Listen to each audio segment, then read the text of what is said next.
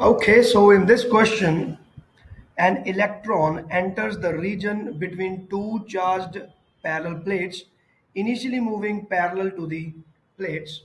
The electromagnetic force acting on the electron, option number A, causes the electron to decrease its horizontal speed, causes the electron to increase its horizontal speed, is parallel to the electric field lines and in the opposite direction to them, and is perpendicular to the field direction. Okay. So first of all, we must first understand how the electric field is created and how is it acting in this space between the plates. So what happens is these two plates are charged plates, they are saying. So they have not shown the charging, so we have just assumed it. Let us say that this plate is positively charged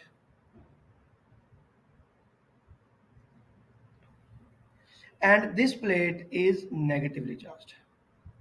Now, how is this achieved? These are two parallel plates, metallic parallel plates, conductors, simple plates. They are separated with an insulator, that is air, and we are connecting these two plates with a battery. How is this done now?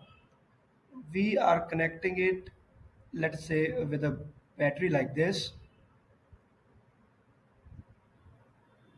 Let us suppose.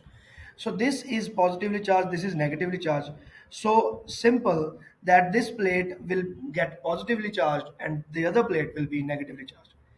As a matter of fact, electric field lines or the electric field always start with the positive charge and it always ends at the negative charge.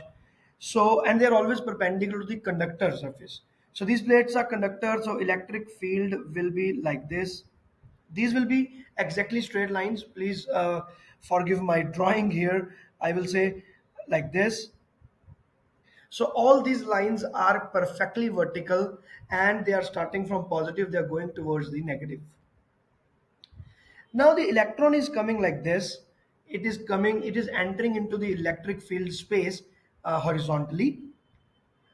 Now the question is, what kind of a force is acted upon the electron? So as a matter of fact, we know that force that will be acting on the charge is given by QE. F is equal to QE. And E will be the electric field that will start existing inside the plates, whatever it is.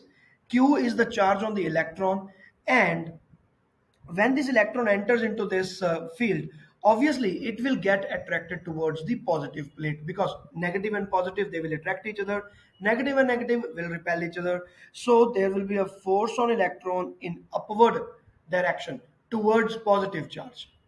So now we can see our options.